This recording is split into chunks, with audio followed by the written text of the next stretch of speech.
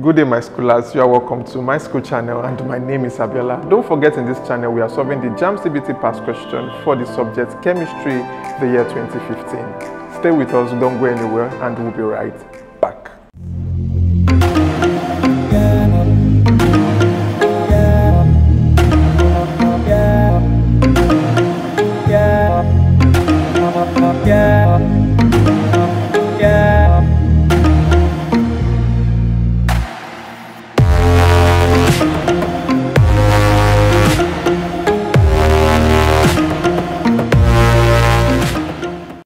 Welcome back to my school channel, and in this segment we are solving questions 41 to 64.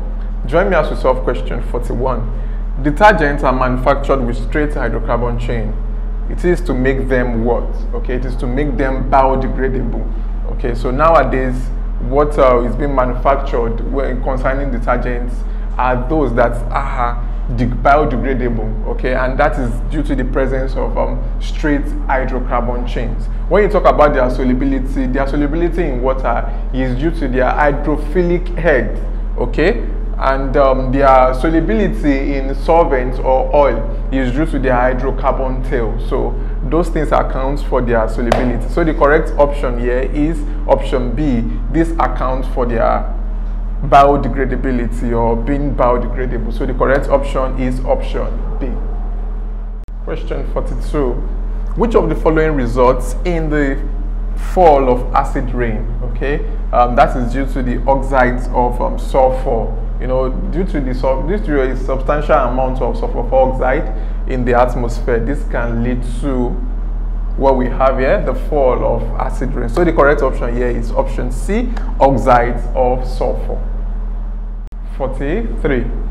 The fouring of kettles is caused by the presence of what compound in water? Okay, when you talk about water in chemistry, we have soft water and hard water, and the types of hard water, it can be temporary or permanent. So looking at the effect of temporary hardness of water, the fouring of kettles is caused by the gradual deposition of calcium triisocarbonate 4, okay, by or due to the decomposition of calcium hydrogen triisocarbonate 4. All right, so this is what causes the fouring of kettles, because this decomposes. So the correct option here is option D.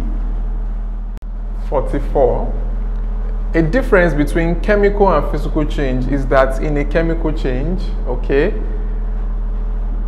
a new substance is formed. In a chemical change, it is not reversible. Okay, so but for a physical change, it's reversible and no new substance is formed. So the difference here, according to the context of options provided us, is that a new substance is formed in a chemical change. So the correct option here is option D. Number 45. According to the kinetic theory, an absence in temperature causes the kinetic energy of particles to do what? Okay, so I would like to insinuate or imply that what we mean by absence in temperature here is actually referring to absolute zero, okay?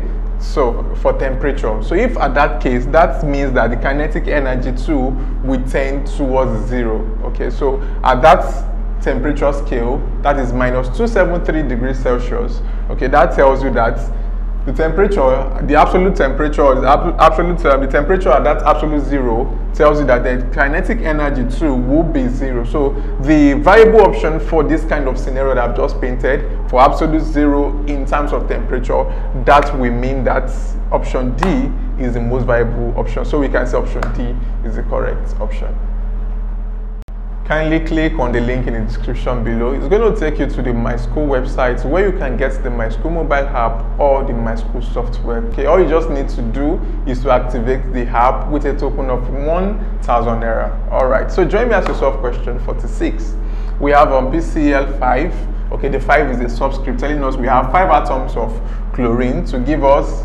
This is telling us that this is the reactant side, this is the product side. So the question now states that in the reaction above, okay, a decrease in pressure will do what? It's going to favor this product side or the forward reaction. That is the yield of this. So the correct option here is option B. In the reaction above, a decrease in pressure will increase the yield of PCl3. So option B is very correct. Don't forget to hit the like button. Also remember to click on the subscribe button and tap on bell notifications so you can get alerts as soon as we upload the next videos. Question 47. Which of the following gives a precipitation when treated with sodium hydroxide solution? Okay, that is aluminum chloride. When you treat it with this sodium hydroxide solution, you should get aluminum hydroxide. That is a white precipitate, which we are talking about here.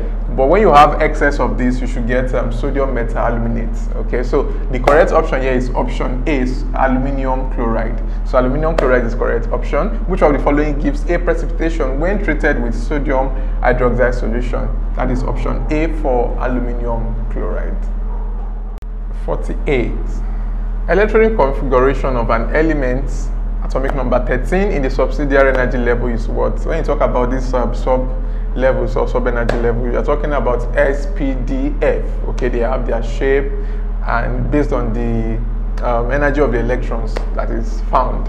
Alright, so basically we are talking about SPDF. Okay, so the electronic configuration of the element with atomic number 13, that element is aluminium. Okay, and that gives you 1s2, 2s2, 2p6, 3s2 and 3p1. So the correct option here is option A, 1s2, 2s2, 2p6, 3s2, 3p1. So option A is very correct. Question 49.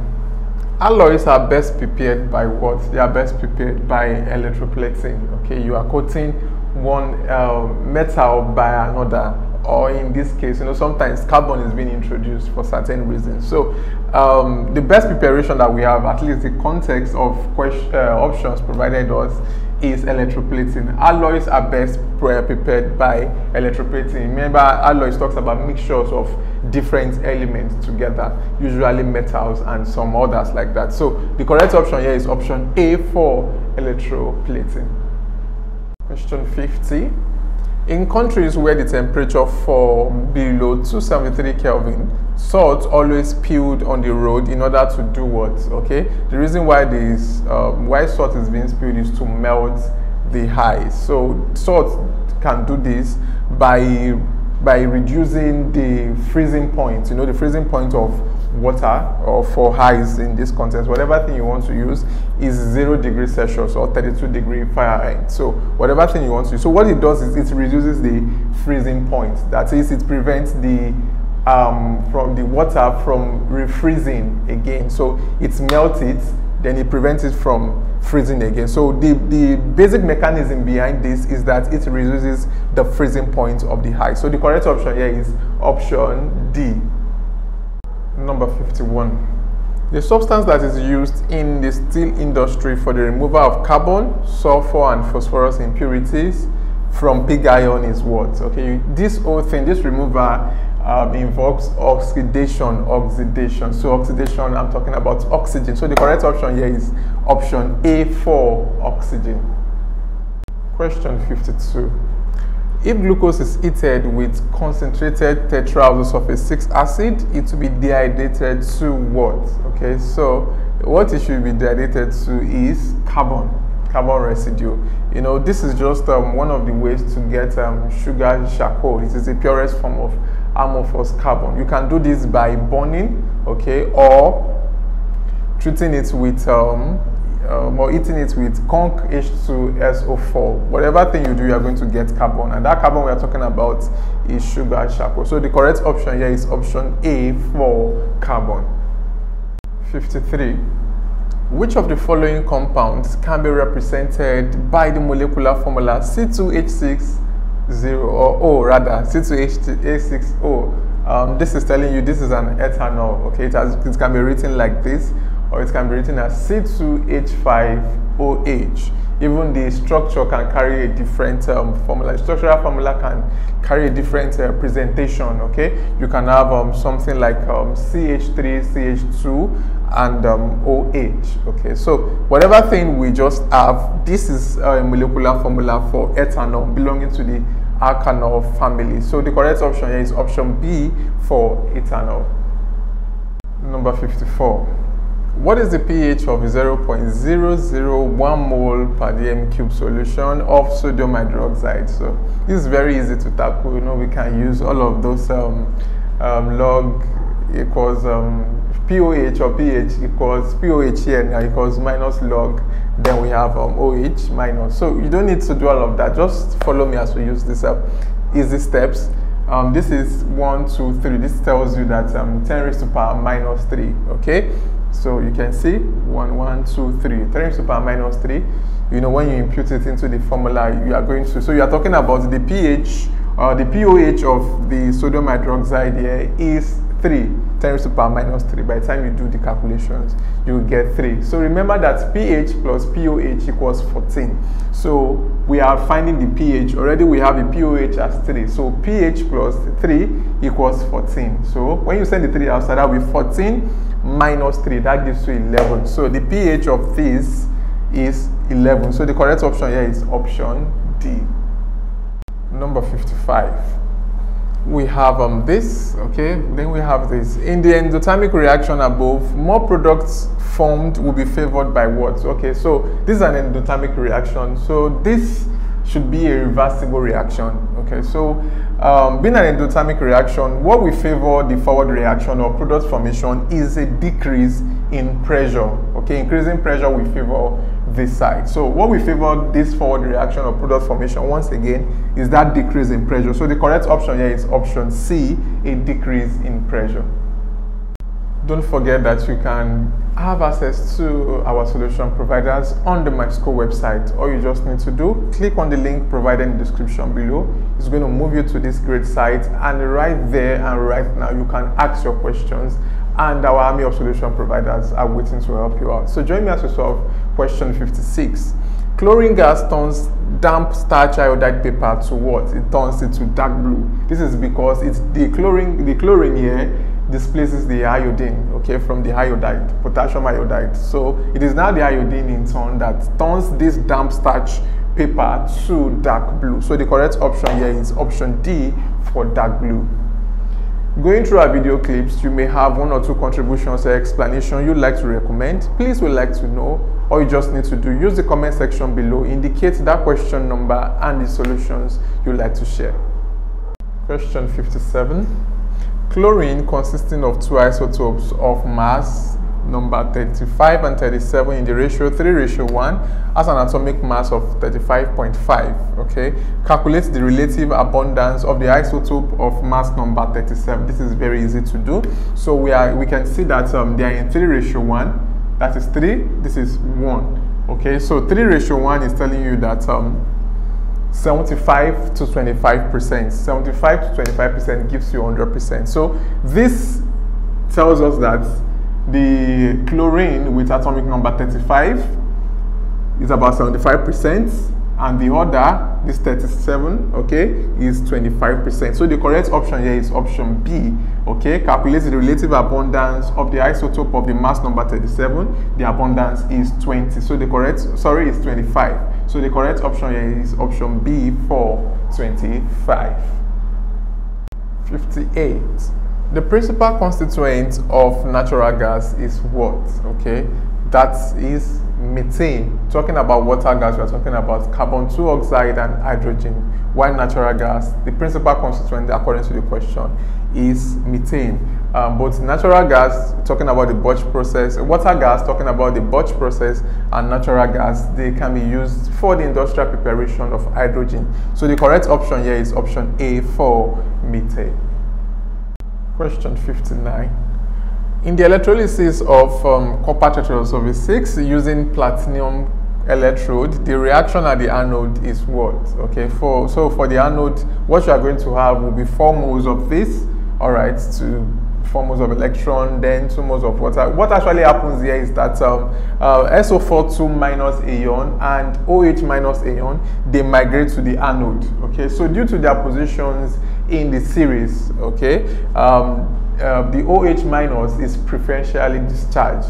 That's why you get oxygen gas. Okay, then for the cathode, you will have the Cu, that is the copper ions, and the hydrogen ions. They move to the cathode. So at the cathode, what is preferentially discharged is copper ion. copper. Okay, so we have copper discharging, and at the other end we have oxygen preferentially discharged. So the correct option here is option B. This is a close representation of the half reaction at the anode. So option B is very correct.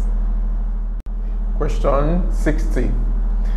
S-block elements of the periodic table are made up of what? Okay, they are made up of the group 1 and the group 2. Remember, the S block can contain 2 electrons. So we are talking about the maximum of 2 electrons in the atomose shell of whatever atom we are talking about. So, and you know that the number of electrons in the atomose shell determines the group. So since the highest number of electrons we can have in the S block are just 2, so it covers group 1 and group 2. So the correct option here is option B, groups 1 and 2. Option B is very correct. Number 61.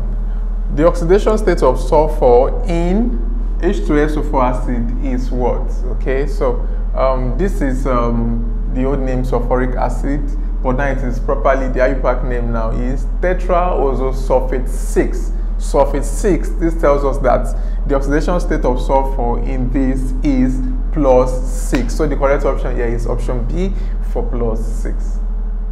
62. In the electrolysis of brine, the anode is what? Okay, the anode is a series of graphite, that is carbon rods. Okay, and the electrolysis of brine, what it yields, you are going to have hydrogen and chlorine at the electrodes, and also a conc solution of sodium hydroxide. So the correct answer here is option D for carbon, specifically the graphite rod. So option D is the correct option. Question 63. Calculate the relative molecular mass of limestone CaCO3. Okay, giving calcium as 40, carbon as 12, oxygen as 16. This is very easy. You just have to add up all of these values. So calcium, we have 40, okay, plus 12. That gives us 52. We can see we have 3 oxygen atoms here, so that will be 3 times 16. 3 times 16, that is 48. 48 plus 52, that gives us 100. So the relative molecular mass of limestone is 100, option B. 64. When steam is passed over red hot carbon, the substances produced are what? Okay, this is actually referring to the Borch process, and this passage is at about 1200 degrees Celsius. Okay, what you have is water gas, and water gas talks about the combination of hydrogen and carbon 2 oxide or carbon 2 oxide and hydrogen. So the correct option here is option C, water gas. Okay, the substance produced is hydrogen and carbon 2 oxide. So option C is very correct. Right there, we've come to the end of this video segment, but there are more video clips to come. All you just need to do for yourself is to hit the like button. Don't forget to hit on the subscribe button, and also tap on bell notification so you can get informed as soon as we upload the next videos.